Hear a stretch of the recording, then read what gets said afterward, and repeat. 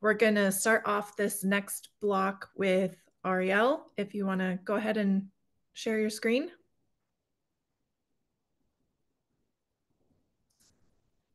Thanks. Um, Hello, everyone. You might remember 2 years ago, the theme was the beach, up the towel over here. It took me 2 years to do this presentation. Um, so we're going to talk about Long Island. It's a Long Island on the um, off the coast of New York. This is a beach from either 1933 or 1961. I'm not sure exactly, but it was inspired by these fun old beaches of the map where they like drew ships and um, whales in the ocean, um, and a problem that we have, which is um, how to get to the beach, what to do when we're there. What are we talking about when we talk about the beach? There's the natural geography definition, the place with sand and water or gravel. What do I mean? The place where you swim and there's boardwalks and ice cream and showers and bathrooms and bike racks. Um, so here's one beach on Long Island, and it looks great. You can see there's people with colorful umbrellas on the water, um, and there's a parking lot. Looks like you could just go there, but um, it's tough because a lot of beaches are restricted to the people that live there. This pattern kind of came about as these beaches were constructed through the 20s, 30s, 40s, 50s, and it's kind of remained that way. Like for this beach in particular, uh, you need a permit that has different rules if you're a co-op owner, or if you have a deed with your exact name on it, or if you're in the fire department of certain towns nearby. Otherwise, you're out of luck. Go somewhere else. Um, so when I first started looking at how to map all these different beaches, I was like, great, there's a tag with beach in the name. That's probably the one I want. Um, but if we look at just this part of the beach, um, it's one long natural equals beach, but it's actually 10 different beaches with all different rules, different access restrictions and fees, and um, some are owned by the state, some the county, some cities. For more of the coastal mapping stuff, there's a great blog overview that covers like where to mark the sand and where to put the coastline, things like that. Um, yeah. So what do we do next? Um, so what about parks? Because a lot of them are parks, and those tend to be the public ones. There was no real consistency whether the park included the beach boundary. That also depends on whether the sandy part is part of the park jurisdiction. For this park, it's actually 14 different beaches, because all the little different sections between the jetties have different numbers, which are helpful when you're trying to find someone at the beach. Meet me in section 6 or 7. Um, so that's another challenge with making a beach map. Uh, and then after you look at your local area, you're like, well, what do they do in the rest of the world? Um, in Italy, they have all of these leisure equal beach resorts. So you can tell like the whole coast, and then they have beaches inland somehow too, I guess lakes or things like that. But these are typically like private areas where you pay in order to get access to a chair.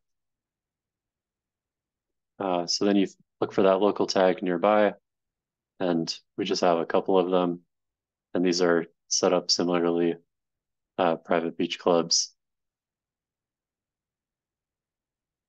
um, which can range in ones that offer day passes, ones that offer season passes, uh, ones that are invite only memberships.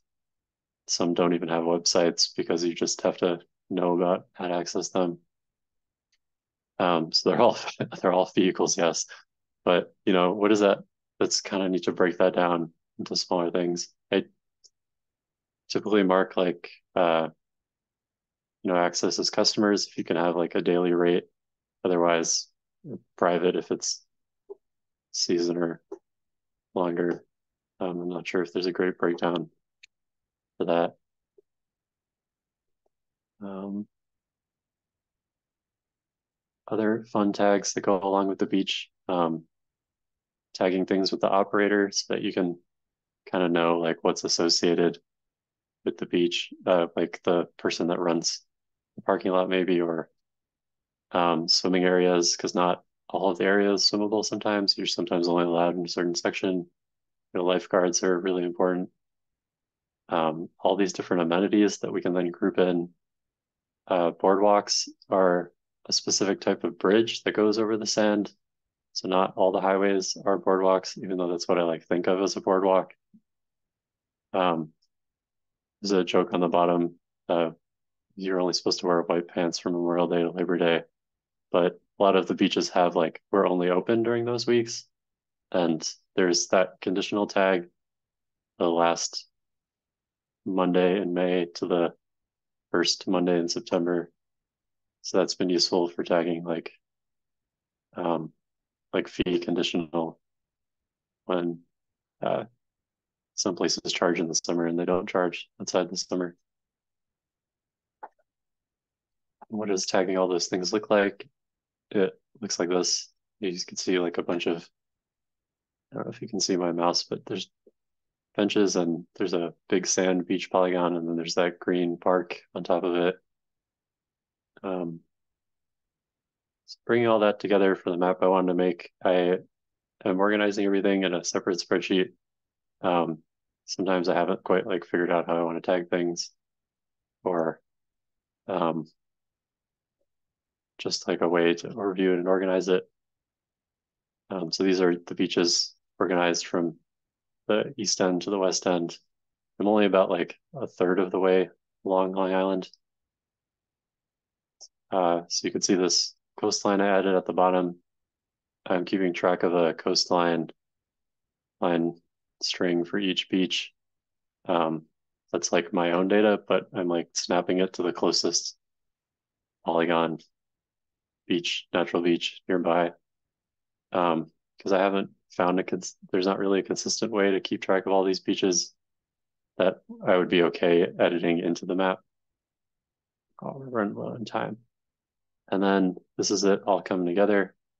So this is the web page I'm working on, and it's best viewed on mobile because you can um, swipe along the beaches and jump, uh, travel down the island.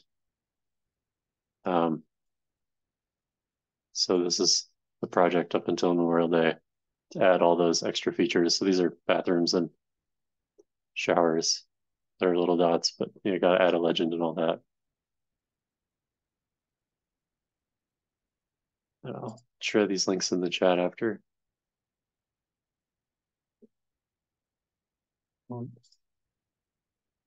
Are there any free beaches left? Yeah, yes, the New York City beaches are free.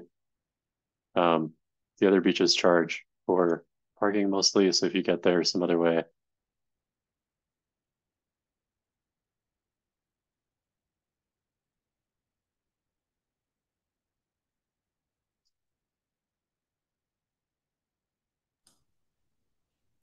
Any other questions? I'll give you one more minute since we started 1 minute late.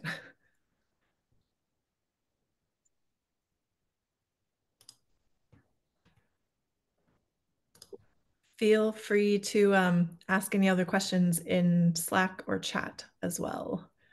Thanks, Ariel.